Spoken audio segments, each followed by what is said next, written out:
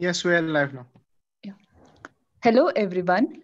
The White Army is blessed to have Professor Y.K. Ambedkar sir as our today's mentor.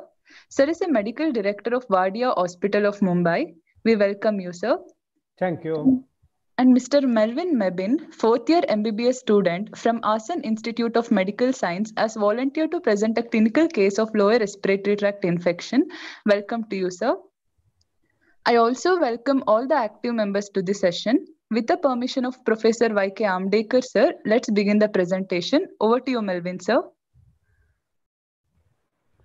Good evening, sir. Good evening. Sir, shall we begin? Yes, please. Yes. So today's case, we have a 2-year-old male patient named XYZ, hails from Alur, Hassan. The informant is the mother, who is educated up to class 10. It is a reliable history. They belong to class 3 of modified BG Prasad classification. The baby was admitted on 12th March 2020 and examined on 15th March 2020. The chief complaints are cough since 6 days, fever since 6 days, and hurried breathing since 3 days. History of presenting illness. The patient was apparently all right 6 days back. Then he developed cough, which was insidious in onset. There are no aggravating or relieving factors for the cough. There is no positional or diurnal variation. There is also a history of fever since 4 days, which is sudden in onset, present throughout the day, high grade, not associated with chills and rigors, not associated with rashes, and there are no aggravating or relieving factors. There is also a history of hurried breathing since 3 days. It is insidious in onset, progressive in nature. There is also history of grunting sounds. There is history of irritability, excessive crying, and decreased food intake since 1 week. No history of chest pain or wheeze. No history of running nose, ear pain, or ear discharge. No history of hoarseness of voice. No history of vomiting or diarrhea. No history of daytime sleepiness, altered sensorium, or convulsions. No history of pain during micturition. No history of contact with the TB patient or anyone suffering from chronic cough. Past history. There was a similar episode 8 months ago. Child was admitted into the hospital for 1 week with complaints of cough and fever with hurried breathing. He was cured completely and was discharged. There is no history of bronchial asthma or any other illnesses in the child. Family history. No history of similar complaints in any of the family members. No history of tuberculosis in any of the family members, and he is the only child of his parents. Antenatal history. There is no significant antenatal history. It was all uneventful. Natal history. He was delivered at government hospital, full-term normal delivery, and there were no complications at birth. Neonatal history. Breastfeed was initiated soon after birth and is continued till 6 months. And no prelacteal fluids were used, and passed meconium to urine within 24 hours, and there is no history of NICU admission. Diet history. A complementary feeding was started at 6 months of age. His diet is deficient in 530 calories and 4.6 grams of protein. Developmental history. All the developmental milestones are achieved normally. Immunization history. Yeah, immunized. The child is immunized till date. Socioeconomic history. They belong to class 3 of modified BG Prasad classification. 3 members in the family. Live in a Pakka house. Yes. Melvin, don't give a summary so far. Get to the first slide. And let's start discussing what we understand out of each slide, and then take the matter further on examination. Now, yes, get to the next slide. Yeah. Now, what do you understand of this sequence? The child starts with cough, 2 days later starts with fever, and a day after fever started, starts with hurried breathing. what do you make out of this sequence of events? Cough first, fever thereafter, and lastly hurried breathing. I will give you a clue. If you were the doctor in the first 2 days of this child's illness, there was no fever, nor there was any hurried breathing. The only symptom was cough. Where is the anatomy of this child's illness? Melvin, can you come on the video? Sure. Put on your video. That's fine. Good. Yeah. So, tell me, where is the anatomy of this illness? Respiratory tract. Respiratory, very good. Now, how are you sure it's not a cardiac condition? They also have a cough, right? Yes, sir. It could be either respiratory or cardiac condition. All right. So between the two, what do you think it must be the possible system involved? See, I want you to start thinking in terms of 4 elements of diagnosis. First, anatomy. We must know where is the disease, without which we cannot proceed further. The next is we must know the pathology of the disease, which means what is the type of disease. Once we know the anatomy and pathology, we will guess the etiology, which means the cause of the problem. And lastly, we will decide whether the given system or an organ is working well or almost impending failure or almost in failure. So in that sequence, who will guess? Any students who want to guess whether it's a respiratory or a cardiac condition? Respiratory complaint, because usually in cardiac conditions, breathlessness precedes the cough. Very good. So if it's an acute condition, breathlessness would have been the symptom. Okay. However, if there was a chronic heart disease, like a congenital heart disease, then possibly you can also have a cough. But you are right. Okay. So now we come to a conclusion that this is mostly a respiratory disease. Now, do you think this is which part of the respiratory system is involved? Again, I'll give you a clue.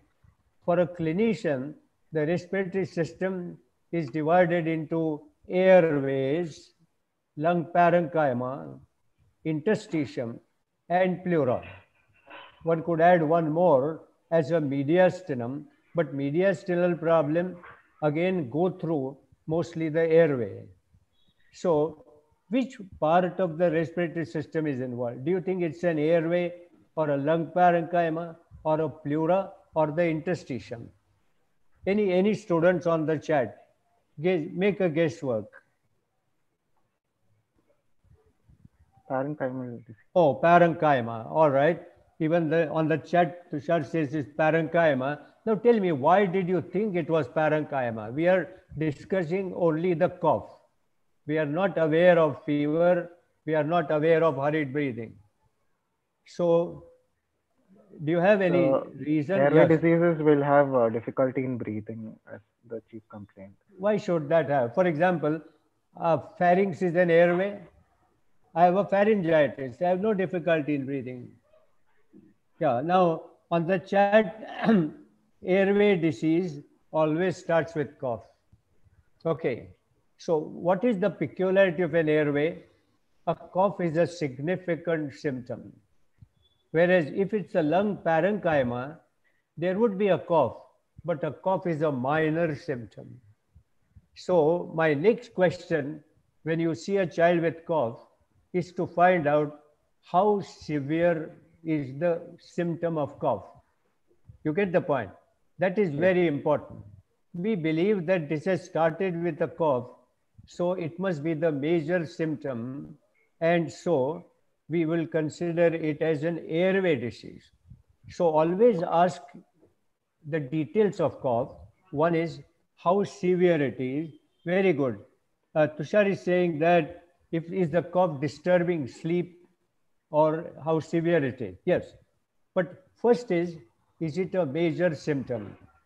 And if it's a major symptom, the microanatomy of the respiratory tract is airway. Again, you have a pleuritic pain as a typical story of a pleural involvement. Okay, but in a 2-year-old child, the pain is not easy to even complain of. But because somebody on the chat said pleural pain, yes, you are right.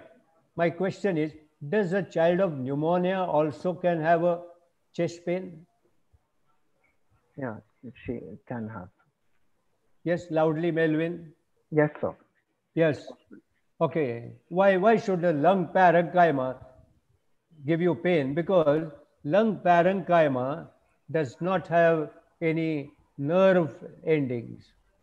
So lung parenchymal diseases do not have pain. You have two things in the body which have no pain receptors. One is lung parenchyma and another is the brain cells. The brain cells have no nerve ending. Now, somebody is rightly saying complicated pneumonia, but not really true. What I want to go is that pleural irritation with pneumonia. Yeah, somebody on the chat says pleural irritation, and the correct answer is histopathologically, many pneumonias are pleuropneumonias, which means pleura is also involved, but the involvement is not a major issue. Therefore, many times there is no chest pain, but it could be a major issue in a pneumonia. And the point is, even pneumonia may start with a chest pain. Of course, the pleural involvement has to be there in a pneumonia when you have a chest pain. So coming back to my airway question. So this child looks to have an primary airway disease. Now, once we are sure that it's a severe cough and therefore the airway, my next question to you is it upper airway or a lower airway? Lower airway disease. Why do you say so?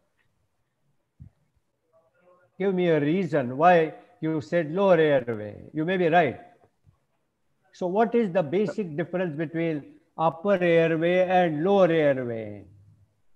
Very good. So I think Sharmila says that lower airway has a wet cough and upper airway has a dry cough. Okay. So next question in every cough is it a wet cough or a dry cough? Now, in a small child of 2-year-old, the wet cough is not given by parents as an expectoration, whereas in an adult, you classically talk about expectoration. If there is a postnasal drip, on the chat, there is a question, the answer is postnasal drip. Postnasal drip causes irritation of an upper airway and causes a dry cough. Whereas if this is a wet cough, it's a lower airway involvement.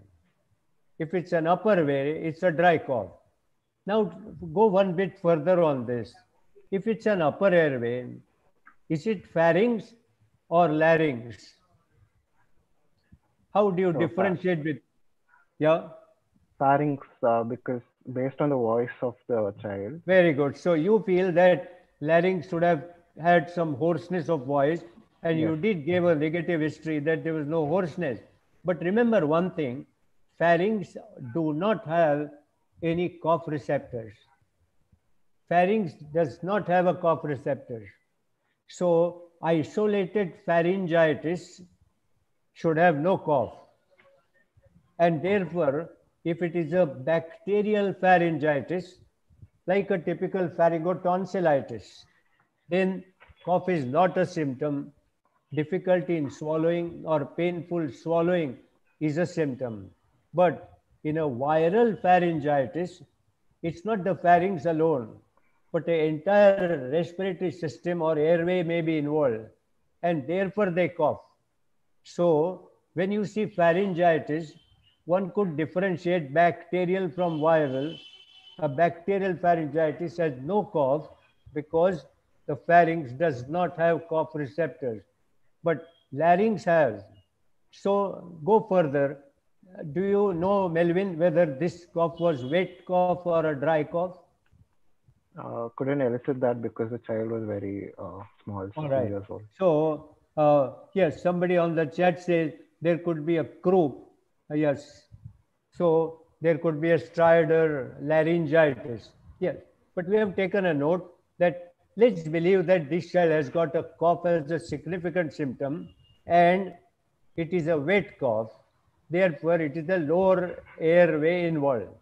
Now, lower airway is right from trachea, bronchi, bronchioles is all airway. Yes. Now, can we differentiate between these three elements, whether it is a bronchi or a bronchioles?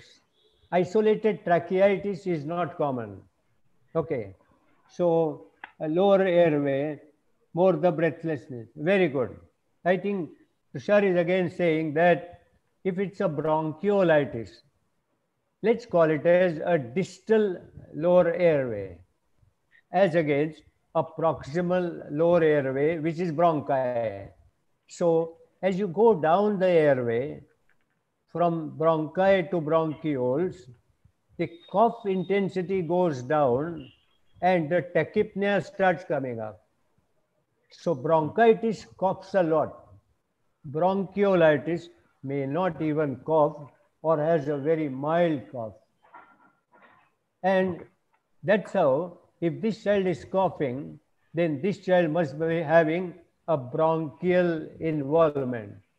See how a history alone can make a micro anatomical diagnosis. Not only respiratory system, further airways, not only airways, lower airways, and now we know lower proximal lower airways, which means bronchi. So bronchi are involved in this child. That much we knew. Okay. Now he Yes, starts getting fever. Now, yes, whenever a fever comes 2 days after the first symptom, the primary infection is unlikely. Infection mostly start primarily with fever. But this child started with cough alone and there was no fever, which means that fever has come later. If fever has come later, it could mean that there is some complication occurring and maybe the process is now getting infected. So okay, take a note of this. So what would you ask the parent? You would have made sure that there was no fever at all to begin with. So okay, you would have asked the mother whether there was a mild fever. If not, she may not have detected it. You could have asked whether child looked sick, whether the child lost appetite, whether the child showed any evidence of a mild fever. But obviously, let's believe that this was no fever and the fever came later as a high fever. Point I am making is the sequence are very important. If yes, this sir. child has a respiratory infection primarily, then it should have started with fever as the first symptom, along with cough maybe. But if this child did not have fever for first 2 days, then I would imagine it started without infection but got infected down the line somewhere. You get the point clearly. Yes, sir. Yes, sir. So let's take further. Now we develop fever, and within 1 day of having developed fever, he starts getting hurried breathing. What does it Yes, mean to you? it's getting worse. Okay, so on the chat it says virulent infection. All right, it could be, but which which part is involved? Do you think now the infection is involving only the bronchi, or it has gone to the lung parenchyma? That's what we need to guess. So who will make that guess? So we believe that, oh, now parenchyma, all right. So why do you think now it is parenchyma? Why don't you think it is still an infection in the bronchi only? You get my point. Yes, sir. Breathlessness, all right. So the generally a bacterial bronchitis may not be breathless, and if this child has started breathlessness, it's likely that some pneumonia is getting formed. So now you have a story of a child who starts with cough alone. So let's make it as a non-infective bronchitis. It's bronchial involvement, but non-infective. And now it is getting infected and coming with pneumonia. Okay, so that's what the first slide itself tells us that. Now go to the next slide. And now we have the story of fever for 4 days, high fever. Okay, now I'm sure all students mention whether there was chill or rigor. Tell me what is chill and what is rigor. So the feeling of that cold feeling is the chills, and the rigor is when there is shivering. All right. Okay. Anybody from the chat giving me a little more clarity on what is chill and what is rigor? So chill is a peripheral vasoconstriction so as to retain heat. So the body's system knows that you have to increase body temperature to fight an infection. So the first process of raising body temperature is to stop the evaporation of the heat. So the heat should be retained, not allowed to leave the body. How do you do that? Peripheral vasoconstriction. How does the patient feel? He feels a bit cold. He feels chilly. And how does the doctor know that? When the doctor puts his hand over the lower part of the feet or the hands, the feet and hands are cold, but the abdomen and the chest skin is warm. So there is a peripheral vasoconstriction. So next time when you examine a child with fever, you put your hand on the foot and check the abdomen skin, and if the feet are cold and the abdomen is warm, you know that he is having a high fever, peripheral vasoconstriction. And somebody on the chat already said that rigors is an active muscle contraction. That's what you said, shivering.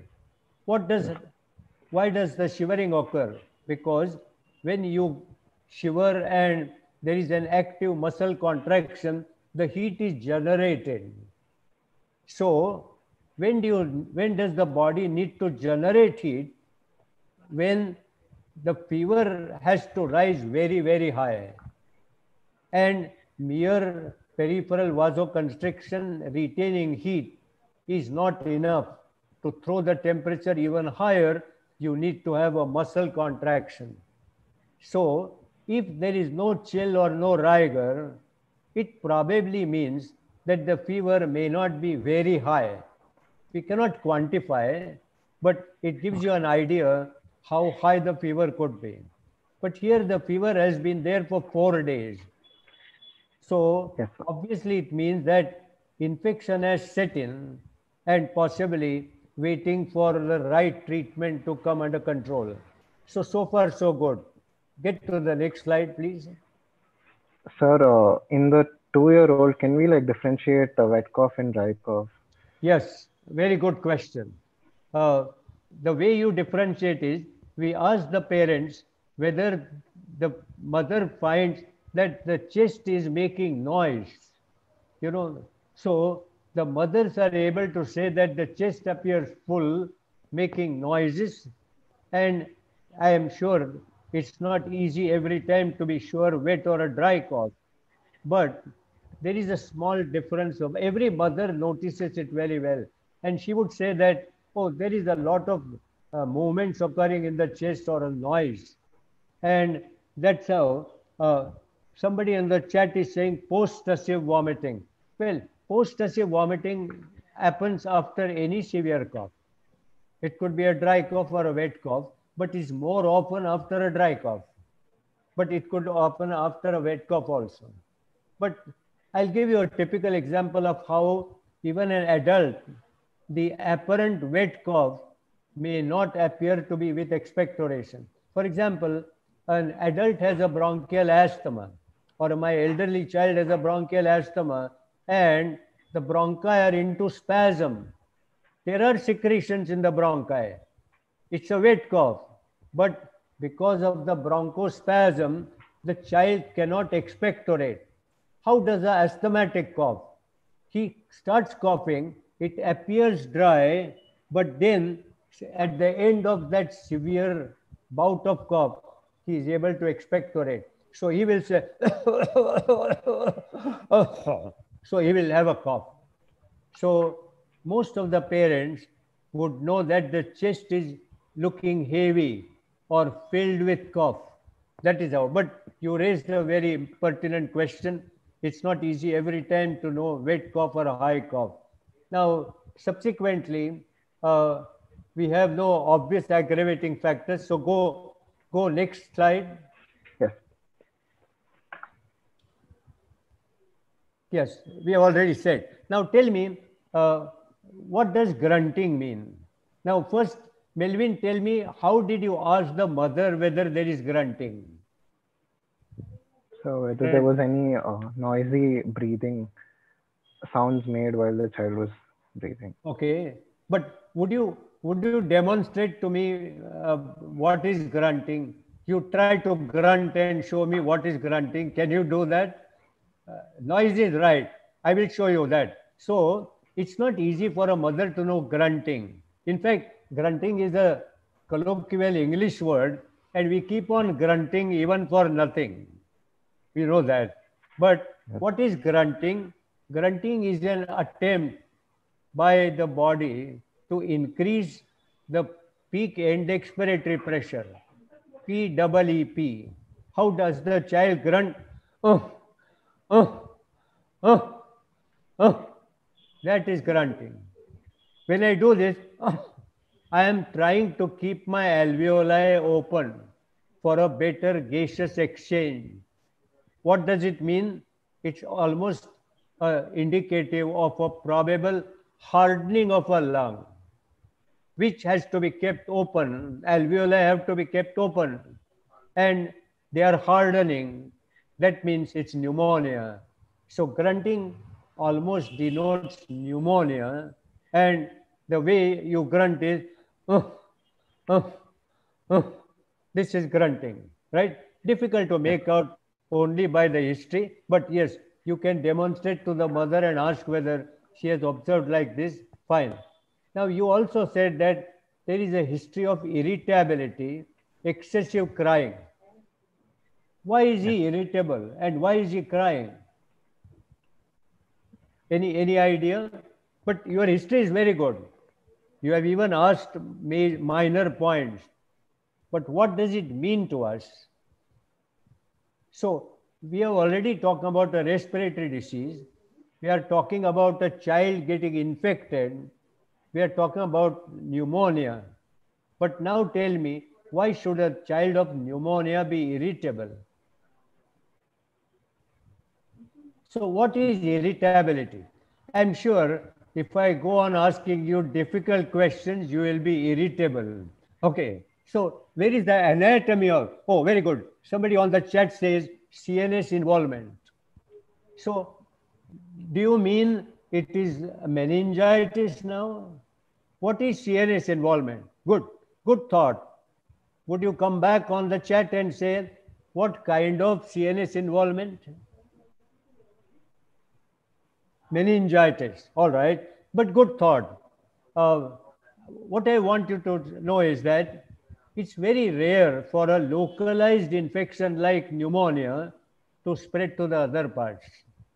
The very fact that the child has been able to localize infection in one area, the immune system is working well to contain the disease only in one area.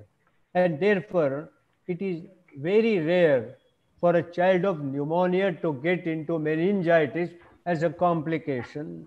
But what irritability means is two things. Irritability is pain. The commonest cause of irritability is pain in a child. A child cannot localize pain.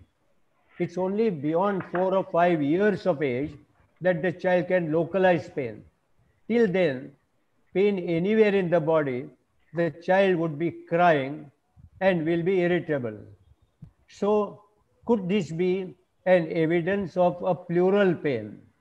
But generally, a child with pleural pain will not prefer to cry, because when he cries, he's taking a deep breath, and the deep breath will hurt him more. So he will avoid crying.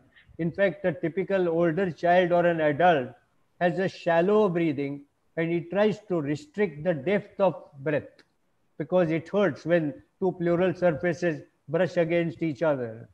So irritability commonly is pain, but irritability could also mean cerebral irritation. Not meningitis alone, but cerebral irritation.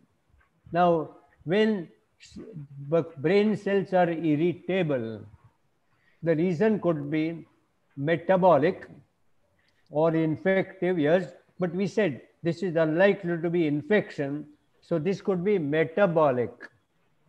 Now, what is the metabolic problems in a child with a pneumonia? Can you have any metabolic issues coming up because of pneumonia? Yes, and the answer is the child of pneumonia could be hypoxic, and he could be, to begin with, irritable. He's trying to breathe heavily by crying, and when he cries, then you find that he's breathing better and he's trying to give more oxygen to himself, but not realizing that when he's crying, he's also oxygen demands are increasing. So crying is not a good way to kind of counteract hypoxia developing. So we need to be careful whether this child is developing any problem with gaseous exchange, and we will have to be very careful about it. Similarly, this child has a bronchitis. So is there any ventilatory problem? And if it is a ventilatory problem, then a child could develop hypercarbia. If he is developing hypercarbia, then again he might be irritable. So I am worried about this child's irritability as a symptom. It might mean that this child should get oxygen or relieve any retention of carbon dioxide, if any. And we need to be very particular about treating this child, not just with antibiotics, but also with oxygenation and ensuring a good ventilation. So this irritability and excessive crying is an important symptom in this child to analyze. Melwin, let's have a next slide. Yeah.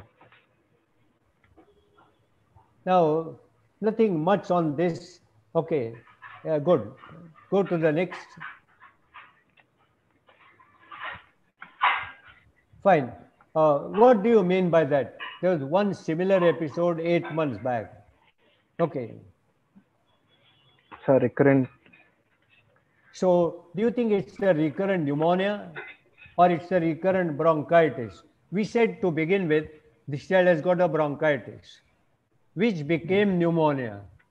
So now the question is this child having a recurrent bronchitis and a pneumonia was a complication, or this was really a recurrent pneumonia? Again, we would have got back to the same situation that somebody is saying bronchiectasis. Yes, we'll come to that. Okay, but the bronchitis starts with a cough. Any pneumonia starts with fever. That's our basic understanding. Look, in medicine, every time there may be an exception, but the rule still holds good. Exceptions are rare. So pneumonia starts with fever and not cough as a major symptom. So if this child last time also did the same, then we would have said this child has got a recurrent bronchitis which gets complicated with a bacterial infection. So far, so good. Let's see the next slide, please. Okay, go further, go further. Nothing special on this. Good. Nothing on this. Nothing on this also. This is also all right. So now you show me your summary. Fine. Yeah, read the summary. Yes. A 2-year-old boy born of non-consanguineous marriage, birth order 1, full-term normal vaginal delivery, belonging to class 3 of modified BG Prasad classification, presents with cough since 6 days, fever since 5 days, and hurried breathing since 3 days. There was a similar complaint 8 months ago, for which he was hospitalized and cured. Rest is normal. All right. Now, I think what is the idea of summarizing? You want to summarize the probable diagnosis. Okay. This is a short summary of the entire story. I agree. What is your interpretation out of it? So, who will try to give me the provisional diagnosis based on that? On the chat, contributing factors, all right? So, we'll come to that too.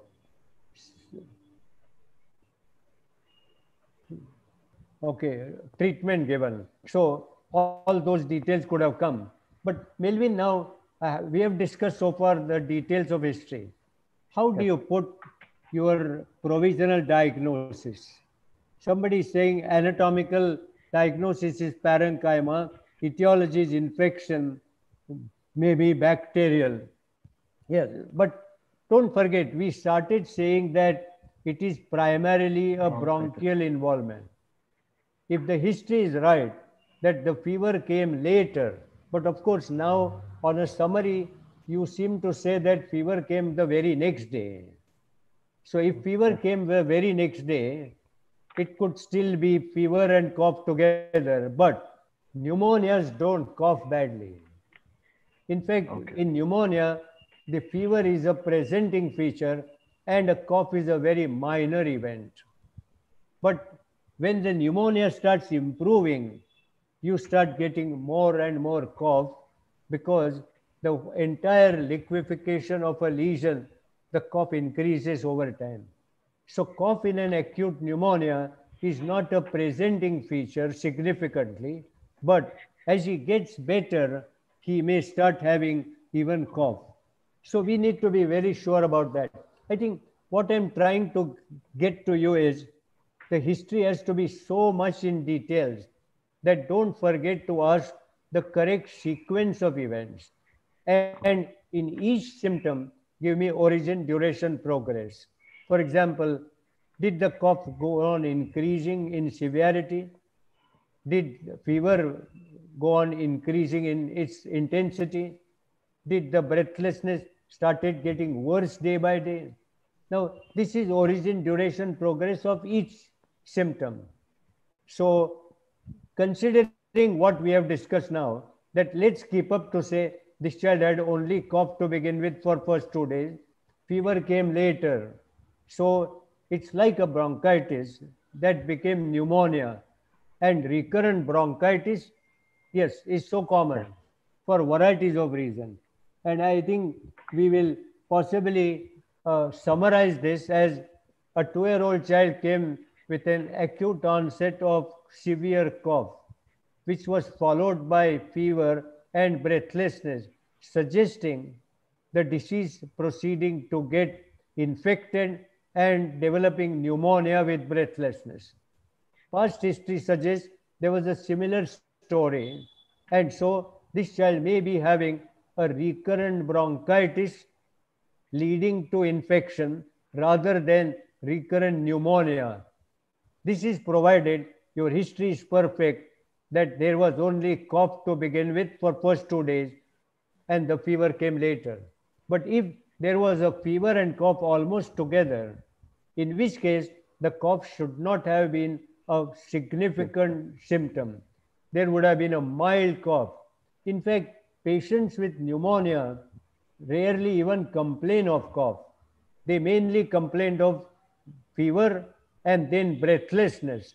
But you have to ask them whether there was also cough, and they would say, yes, there was a mild cough. So how does pneumonia behave? High fever, a day or two later, breathlessness, and mild cough. That's the sequence of a classical bacterial pneumonia.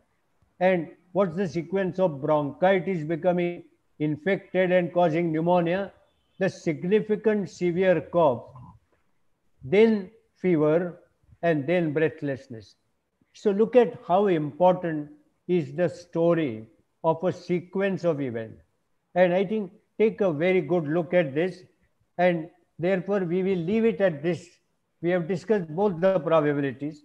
If fever was significant, cough was not, this is pneumonia. If cough was significant, fever came a little later, this was bronchial disease of whatever origin, and it was getting infected. Now, having said that, before you go to clinical examination, tell me, bronchitis is so common in the community.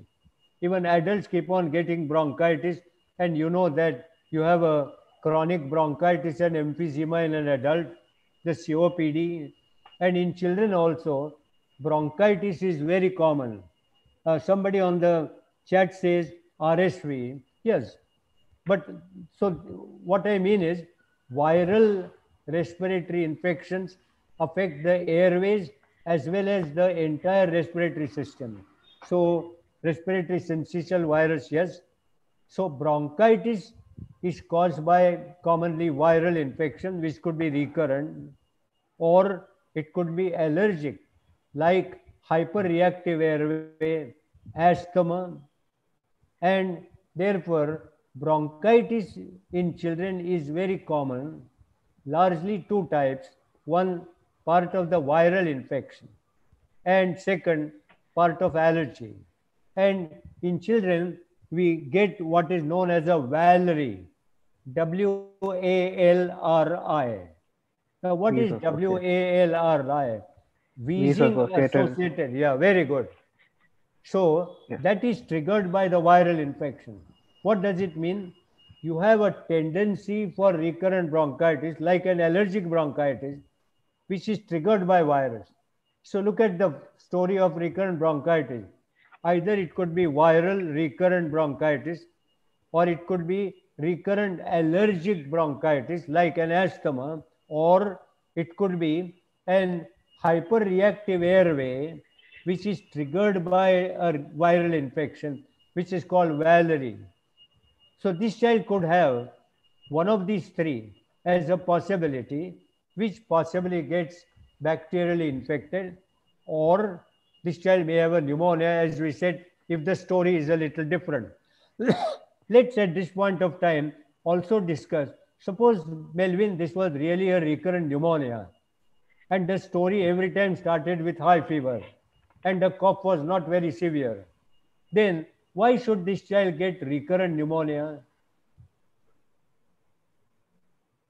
You get my question. We said how this child can get recurrent bronchitis, viral infection, allergic process, or a hyperreactive airway triggered by viral infection, one of the three.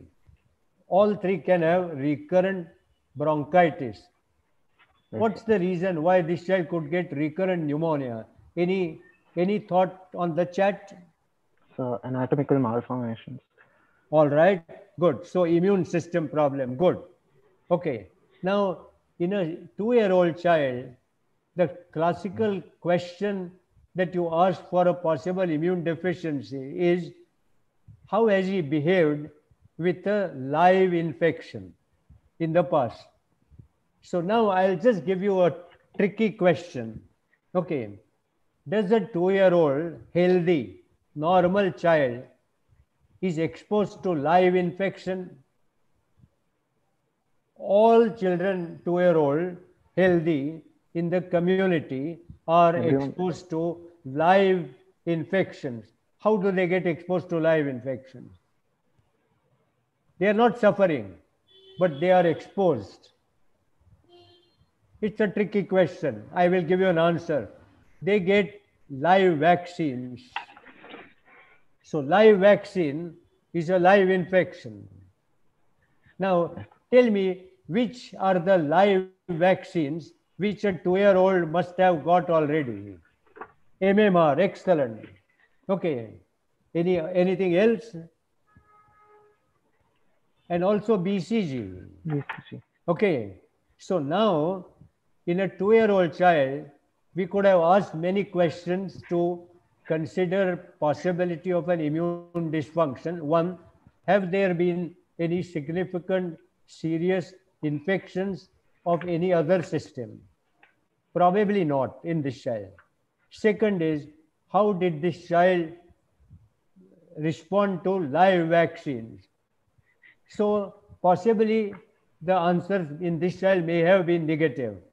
On the chat, somebody is saying foreign body. Good. Foreign body can have a lost foreign body could cause infection. And how is the good? Somebody is saying foreign body. I want to ask you, how do you differentiate recurrent infection caused by foreign body as against recurrent pneumonia caused by immune deficiency? Any given thought? Difficult, but let me give you a clue. If foreign body is lost in one area, the recurrent pneumonias are in the same lobe every time.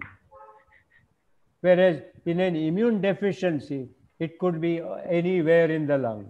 Very good. Somebody is coming saying unilateral. Yes.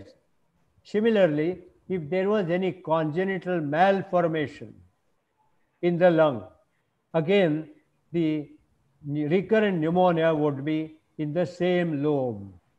So we might like to find in this child whether the past story had a pneumonia, and if so, which part was involved, and we will compare whether the same part is involved in this time, in which case we would look for a foreign body or we could look for the congenital malformation, right?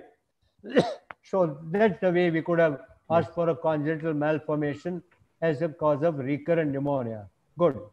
And the third cause of recurrent pneumonia, you said one is immune dysfunction. Second, a localized abnormality like a foreign body or congenital malformation. And a third is a mucociliary functional abnormality.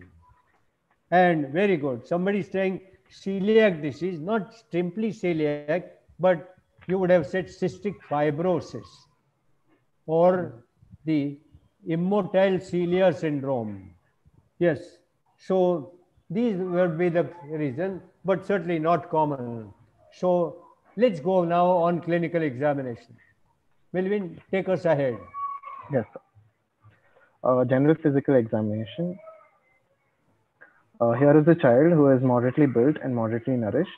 He is conscious, cooperative, and well oriented to time, place, and person, and sitting comfortably on the mother's lap during the examination. Now, 1 minute here.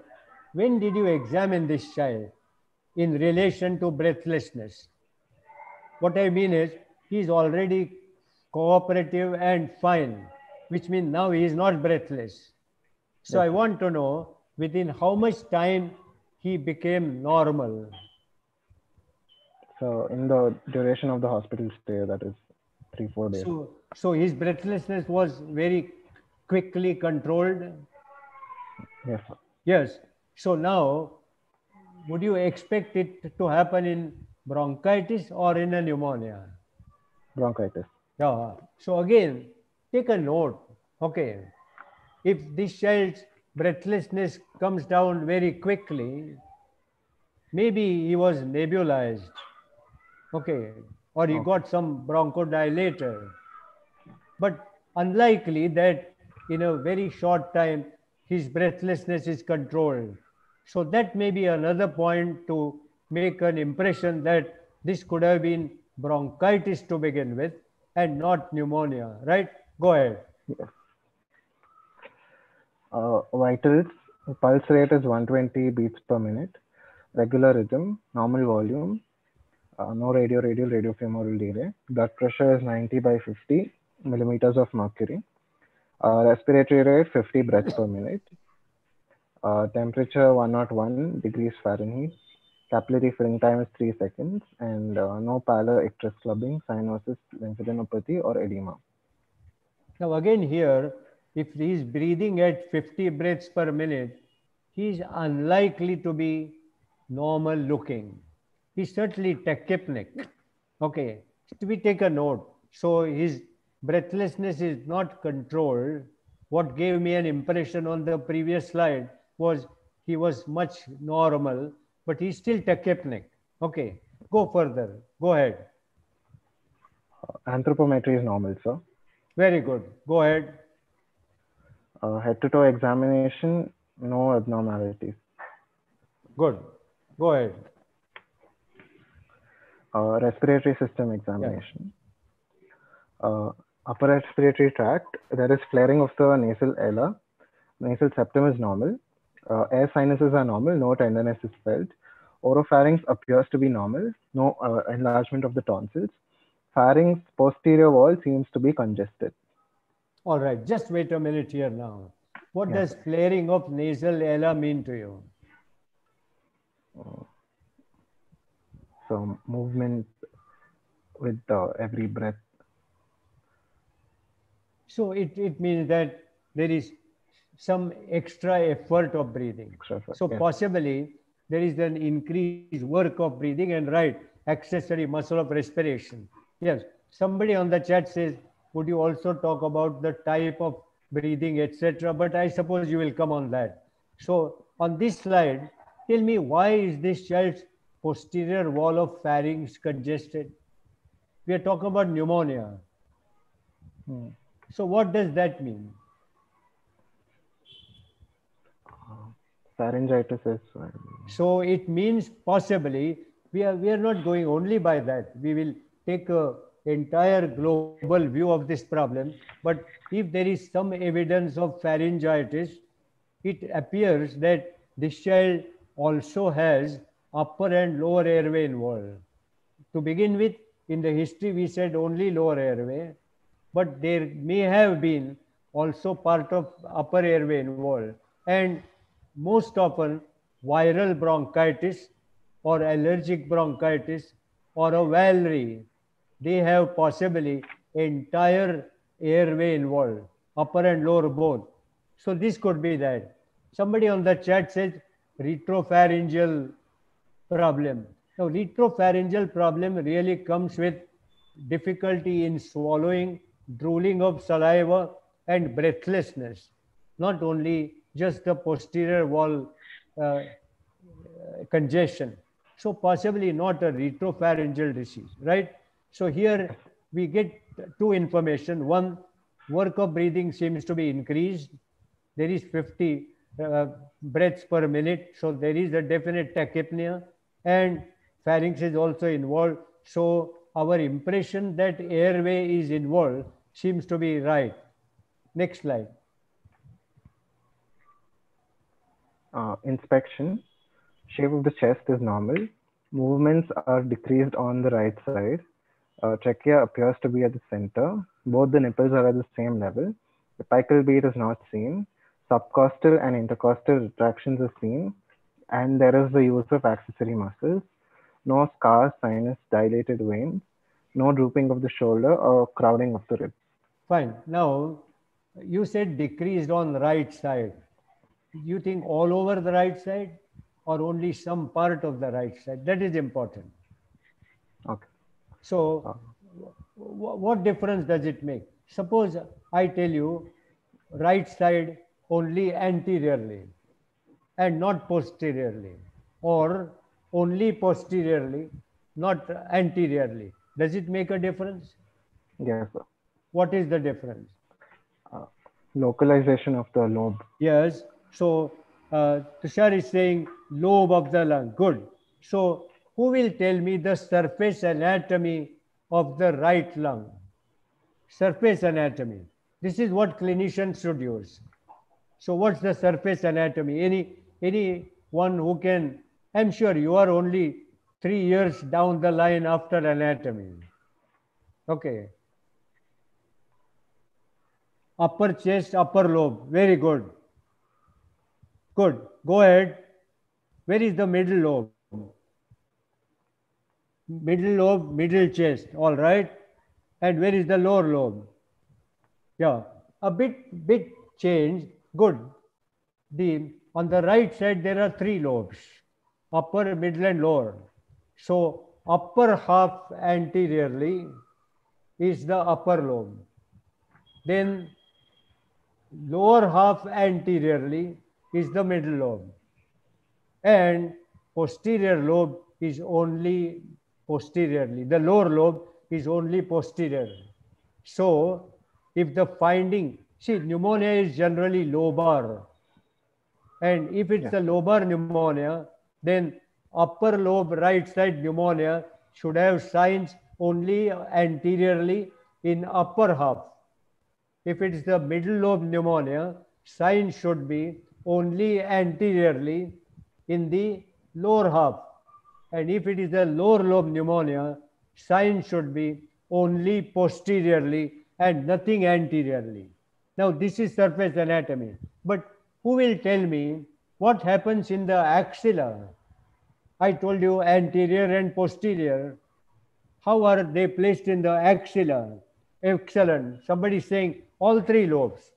So let's say 2-3 intercostal spaces in the axilla, upper lobe, middle lobe, lower lobe. So not easy to make out because one can easily overlap the other, and therefore you must know surface anatomy well to tell me whether the signs are localized to the lobe. This is known as lobar distribution of clinical signs. Lobar distribution. Now at this age, this discussion, let me ask you a question. What is pleural distribution of clinical signs? I told you what is lobar distribution. What is pleural distribution? Very good. So pleural distribution is all over, anterior axilla posteriorly, below a particular level of intercostal space. So if there is a moderate pleural effusion, you will get signs in the lower half anteriorly, lower half axilla, lower half posteriorly, all over. And this is pleural distribution because pleura is covering entire part of the lung, and therefore you have a pleural distribution which is all over, anterior, posterior and axillar, whereas the lobar distribution is related to a surface anatomy. And why do you think the pneumonia should be only localized to one lobe generally, but pleural effusion is all over? Why is this difference? Why should pneumonia involve entire lung? Excellent. Tushar is saying there are fissures. Fissures are the natural boundaries where the nature will try to restrict spread of infection from one lobe to another. It happens rarely that you get multiple areas of pneumonias. It means either you have some abnormalities of host, and again the right answer is these are limiting fissures which don't allow infection to spread for one. But in pleura that doesn't happen. But don't you get a localized pleural effusion? Localized pleural effusion. So cystic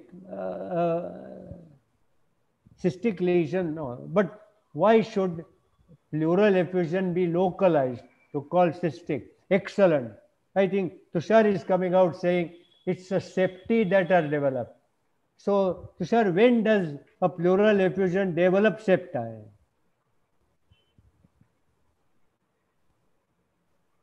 So, septa develop only long-standing, so partial treatment. And what is important, if you saw septi in a pleural effusion on an ultrasound, then drainage is not easy. Adhesions, yes. So, pleural effusion is rarely localized unless it is partially treated and not correctly treated, right? So go to the next slide.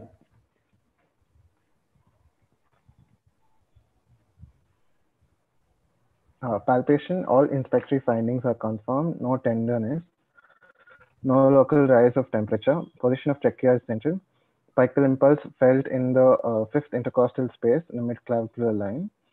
Chest expansion is decreased on the right side. Vocal fremitus could not be elicited. Okay, at this point, let me ask you a question.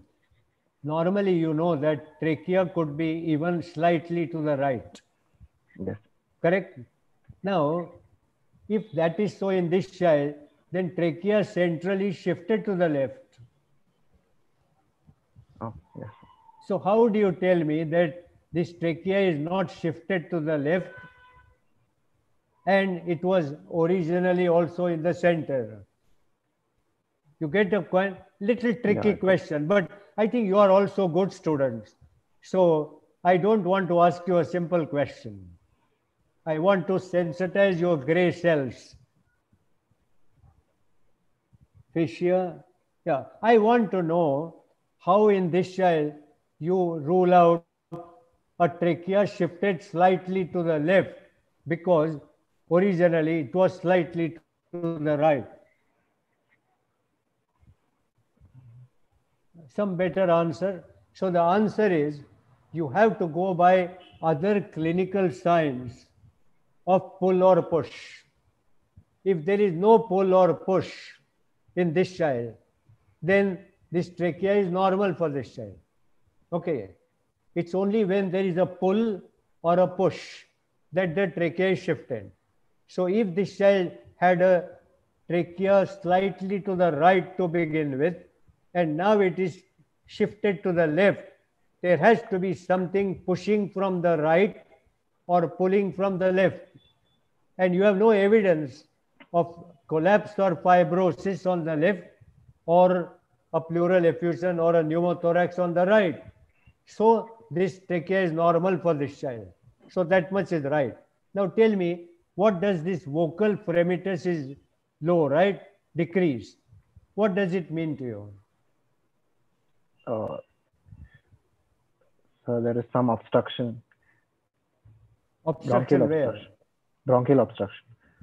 So why should somebody saying congestion? No, give me a better answer. Somebody says effusion, all right? And yeah, but now tell me, effusion is the right answer. What about pneumonia? Does pneumonia have a reduced VR or an increased VR? Increased VR, very good. Oh, somebody said reduced. No, pneumonia has an increased VR and effusion has a decreased VR. Okay, but now tell me, fluid is a good conductor of sound. That much I know by physics. Fluid is a good conductor of sound. Then, in a pleural effusion, why should VR or TVF be decreased? Excellent. Tushar is again saying that there is in between the bronchus and the fluid, there is a collapsed lung in between.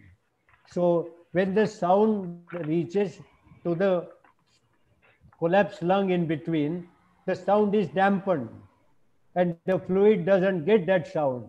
So in fluid being a good conductor of sound, even then in pleural effusion, the TVF and VR is decreased. Good. So now tell me, Melwin, why do you write that vocal fremitus could not be elicited? So but you could at least look at vocal resonance, I thought, right? Yes, sir. Because child is crying all the time. You don't have to have a child say 1, 2, 3 or 99. Crying is good enough. Okay, it's a ready-made sound. Anyway, let's look at the next slide. Percussion. Yes. There is dullness on the right side, mammary, inframammary, axillary, infraxillary, and intrascapular regions. Okay.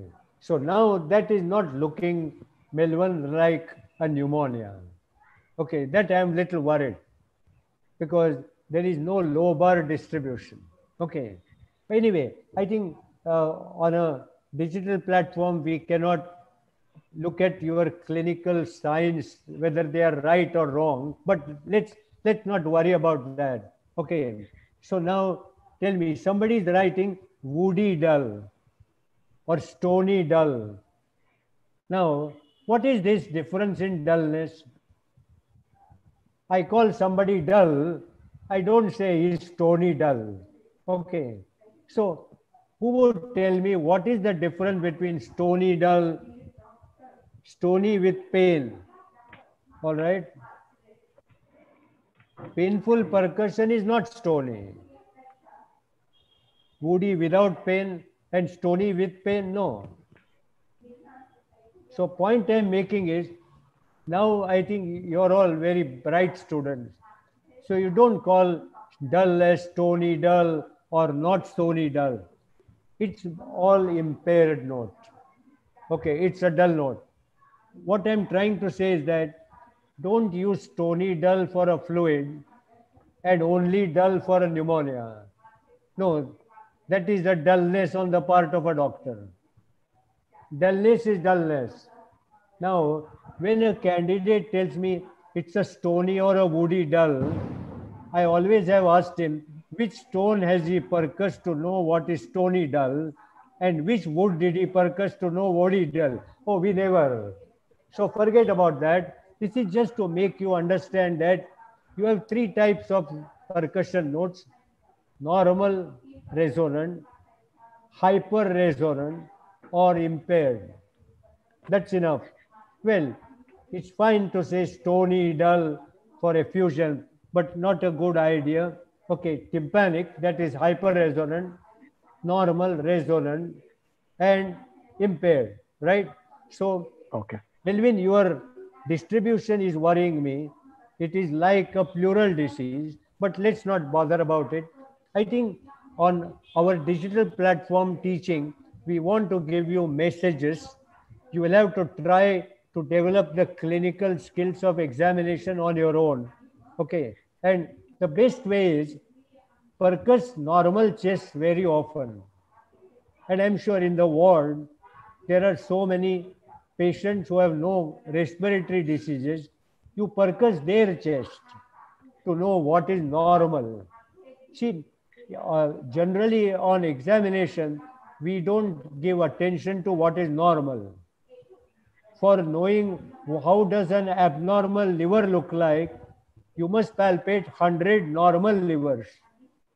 And you have enough normal livers in your ward, only few abnormal livers. But you focus on abnormal livers. But before that, so I think you spend 1 day each on normal examination of your ward patient who do not have that system of action. I think it will teach you a lot. What is a normal liver like? What is a normal chest percussion like? Right? Go ahead. Yes, Go next. Auscultation, it's same, the bronchial and mammary, inframammary, axillary, infraxillary, and intrascapular. Very good. So again, we will take a note of the distribution.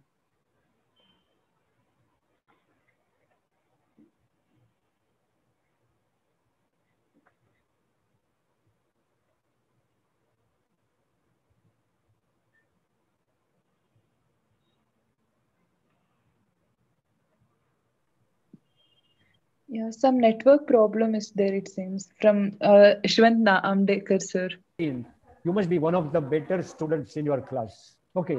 And confident one. Oh, so you must.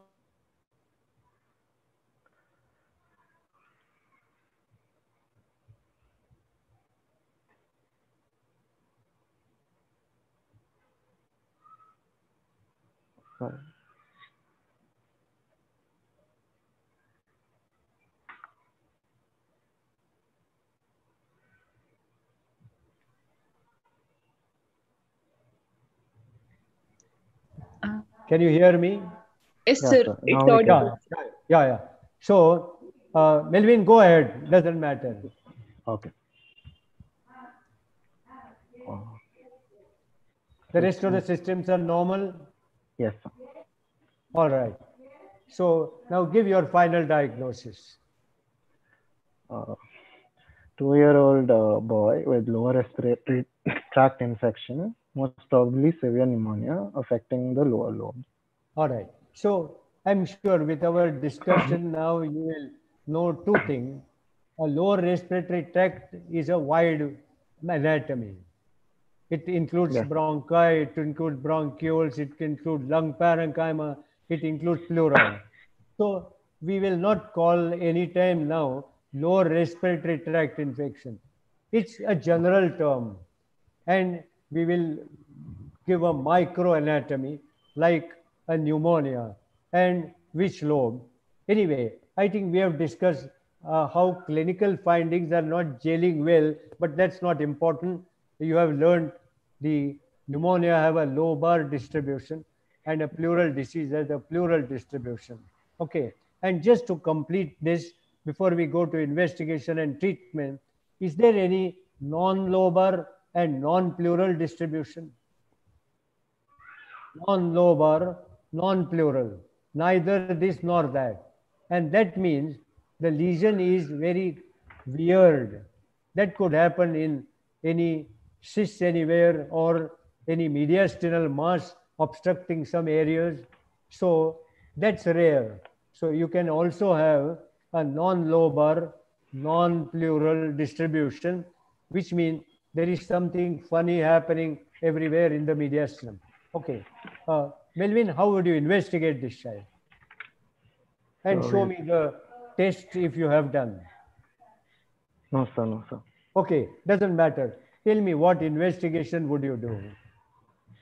So we'll do the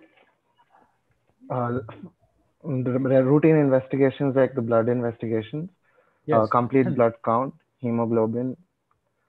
Very good. I'm sure most of the students do use a routine test. Yes, you are not wrong. But what is routine in investigation? There is no routine. Okay. Yes. You don't have to do CBC on every child admitted in your ward. Okay. It is routine, yes. So best way is to say that you would have done a complete blood count. Okay. And why do you want a complete blood count? Is WBC and differential not enough?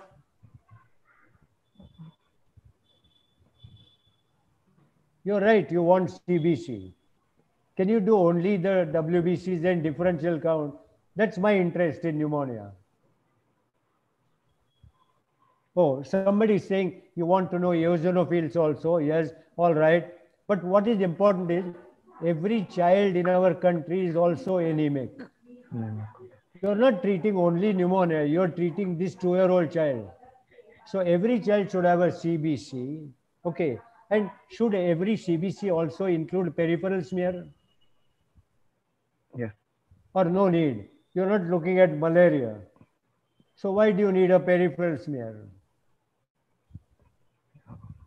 Type of So anemia. peripheral smear tells you the type of anemia. Excellent. And you want to pick up a peripheral smear as well. You might see a lymphocytic response in the peripheral smear. You might see atypical lymphocytes suggestive of a viral infection. You might see a lot of shift to the left, indicating a polymononuclear leukocytosis. And therefore, you would certainly look at the CBC. Now, somebody says sputum examination. Yes, in an adult, you will typically do a sputum examination, but my child 2-year-old cannot give you a sputum.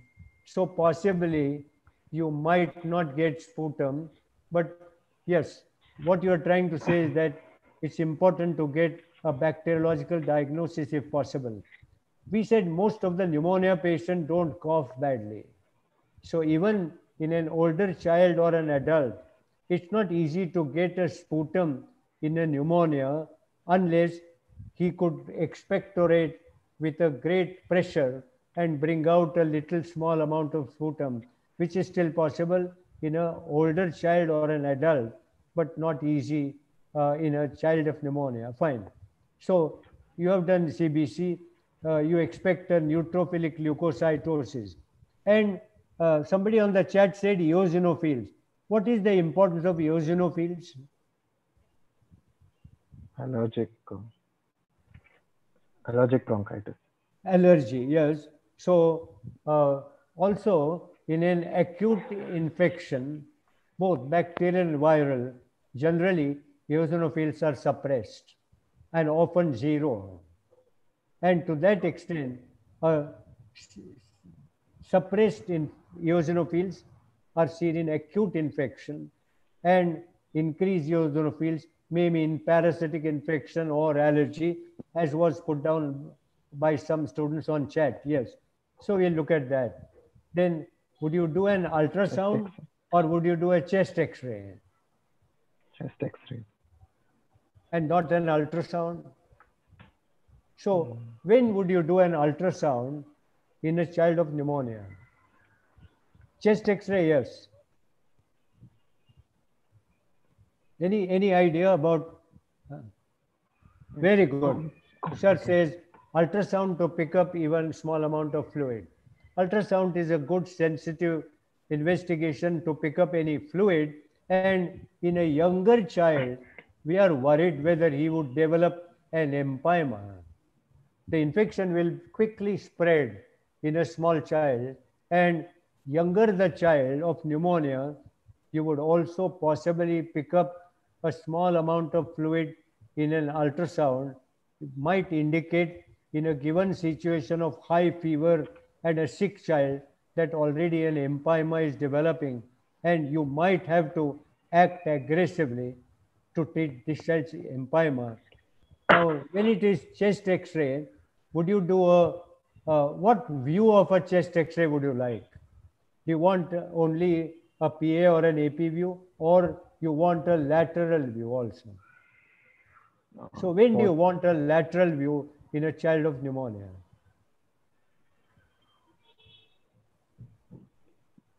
Fine. So lateral view gives you a clear idea of which lobe is involved.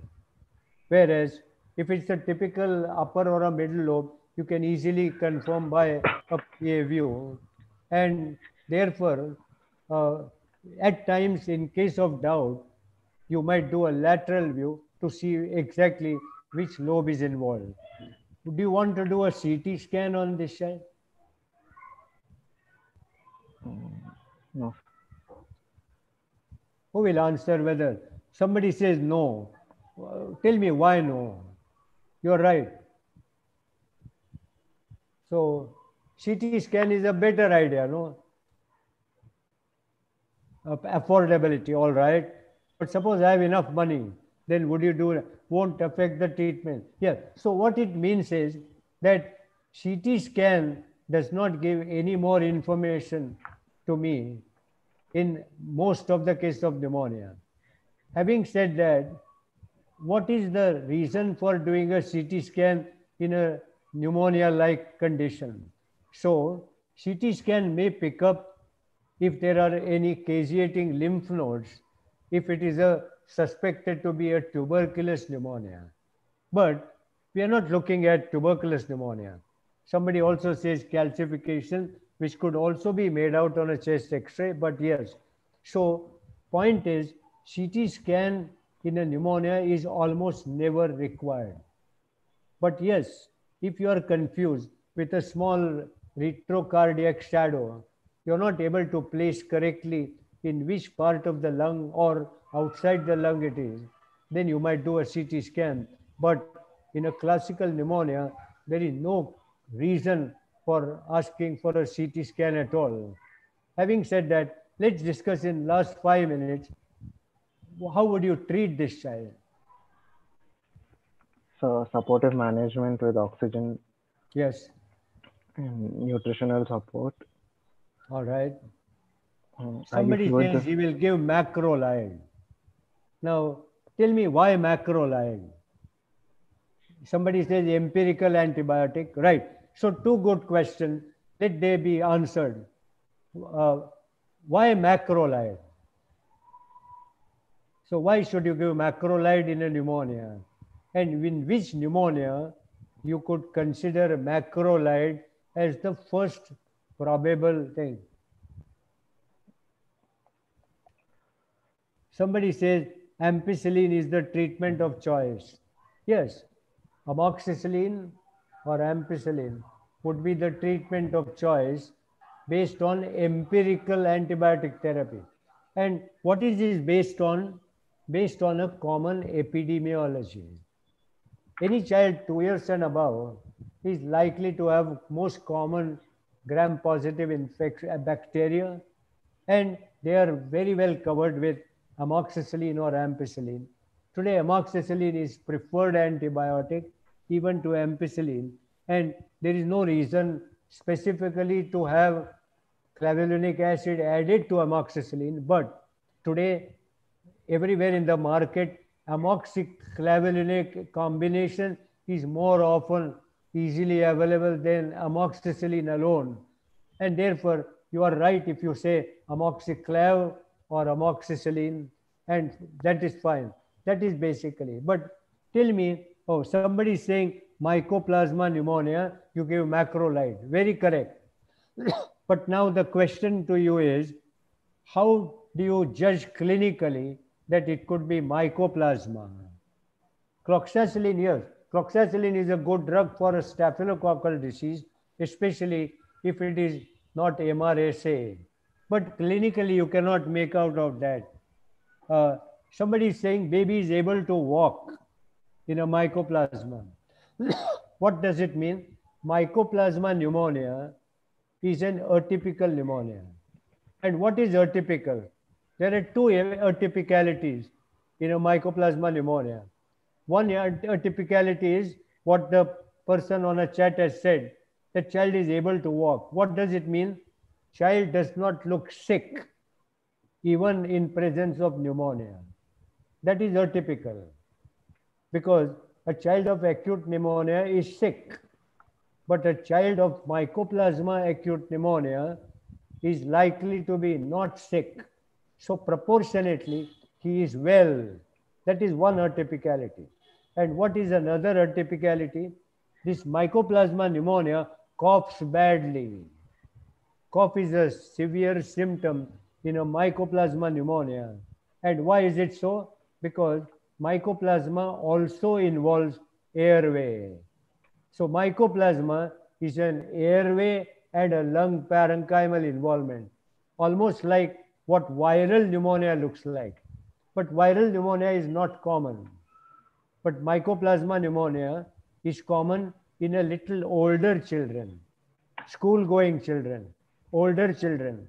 But mycoplasma pneumonia is suspected because of two atypical features: proportionately well child in spite of pneumonia, and pneumonia having bad cough. So I think that is what it is. Lastly, Melwin, tell me, what should be the prognosis of this child?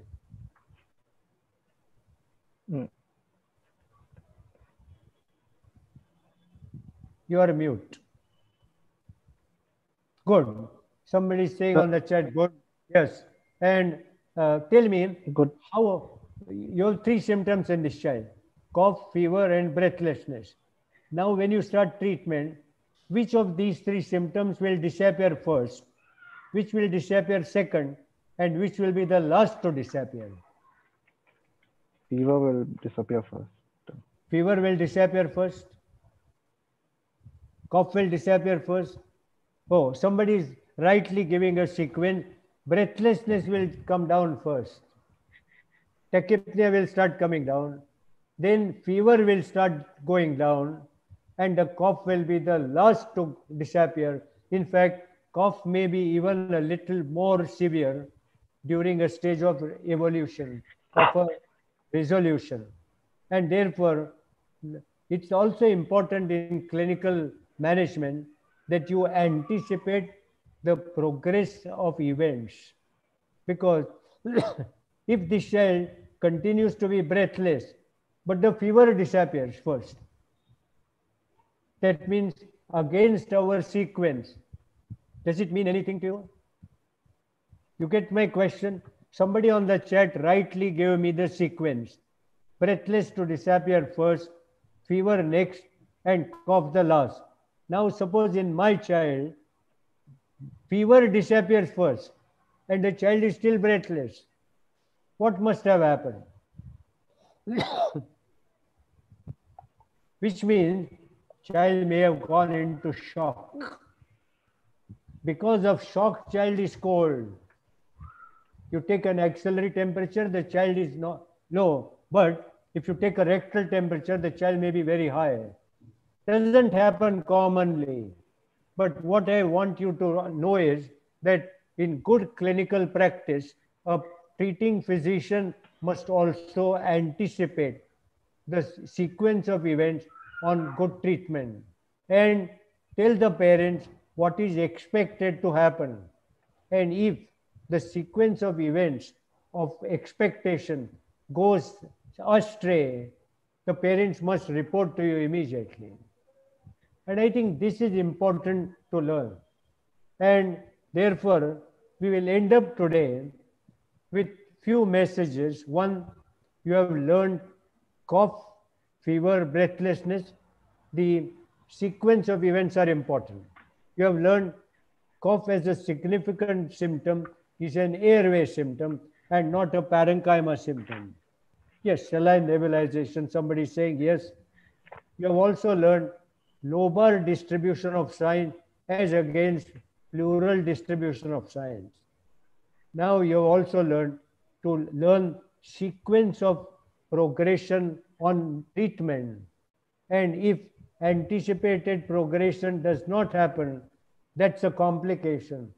And don't forget even to take a note of it, right? Good. Yes. So I think we will end up today's discussion. Melwin, I was very happy. You gave a good presentation. And I'm also very happy that you had several students coming on the chat giving their opinion. But I would request the management of White Army that I may prefer 5 or 6 or even more willing students to come on the screen so that we can have a discussion face to face, which is much better, which is much lively, and which I can read even your gestures or face as you talk, and I would know whether you are very confident. So I hope the people managing White Army take a note of my request if possible. And today on digital platform, it's so easy. Last time I had a few students on the screen, which meant a very good lively discussion. Even today the discussion was good, but it's nice to see the person who is discussing. That gives you a lot of different ways of knowing, right? Good. Yes, sir. Totally, we will agree, sir. Yeah. Thank you very much. Yes, and thank you, sir. I thank all the students.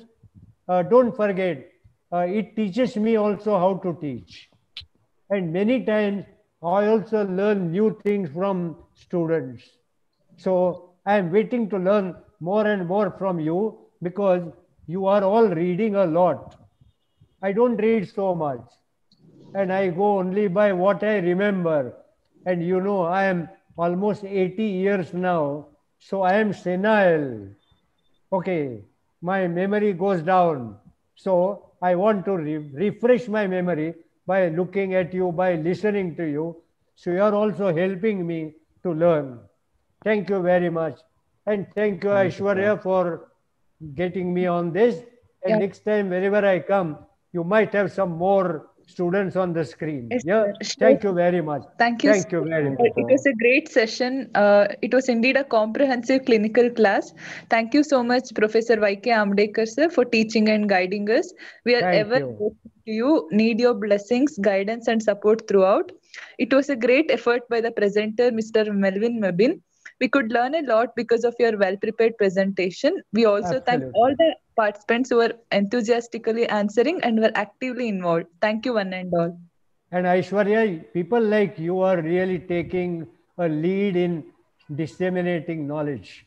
So I must congratulate you, because without you we could not be here. And it's important that you are there. Well, we are also incidentally there. Thank you very much for being there. Yeah. Thank you, sir.